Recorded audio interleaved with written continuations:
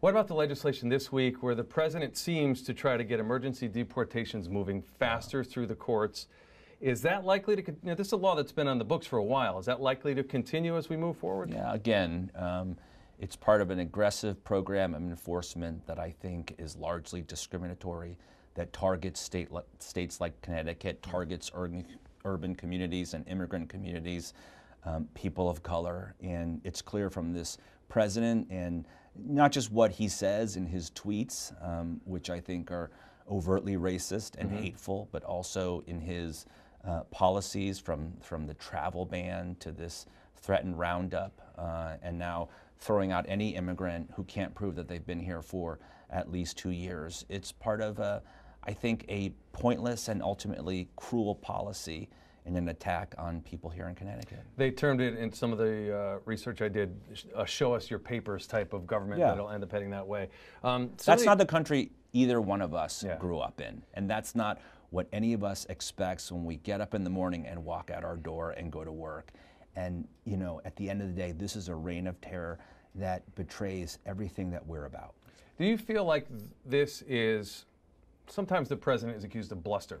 He's going to say all this stuff, and then when you start looking at the facts and the numbers, you go, maybe he was sort of bluffing part of this and not bluffing at other times. Is there a way to take that into, account? We're well past bluffing and bluster. You look at those photos of people jammed into rooms smaller than this one that we're doing our interview in now, kids wrapped in Mylar, kids separated from their families and shipped off to faraway places like Connecticut, far away from Texas and the southern border. This is real. This isn't just talk. It's not bluster. It's real, and it's affecting people here in Connecticut. People are at risk of being deported. People are getting deported. There isn't a day that goes by that we don't get a phone call in the office of the Attorney General saying somebody is in deep trouble and we need your help. When you look at the numbers from the George W. Bush administration, the Obama administration, and now Trump, right now, as it stands, it seems from the reports I read that Obama probably got 2.5 million people sent out of the country back to their home countries. President Trump is only in the first 2 years of his term. It seems like it was very quietly done under the Obama administration compared to this administration. Where do you see the differences? I think the two main differences, and there were things that I objected to under President Obama, Democratic president, but the two main differences were he was focused on violent offenders, number one. A lot of the folks that were deported had violent offenses and had committed violent offenses. And President Trump would say he's doing the same thing. You disagree?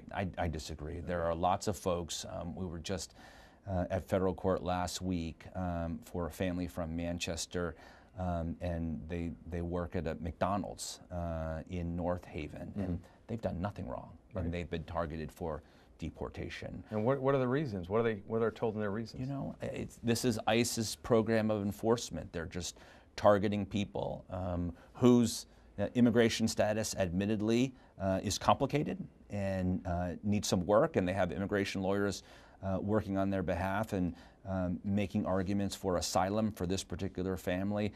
But that speaks to the second difference between President Obama and President Trump.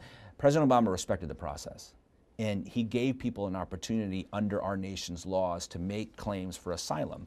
And if you have a good claim for asylum that you're going to get sent back, this family in particular was going to get sent back to Bangladesh. They're Mormons, and they feel like because of their religious beliefs, they are at physical risk for their own personal safety in their country of origin.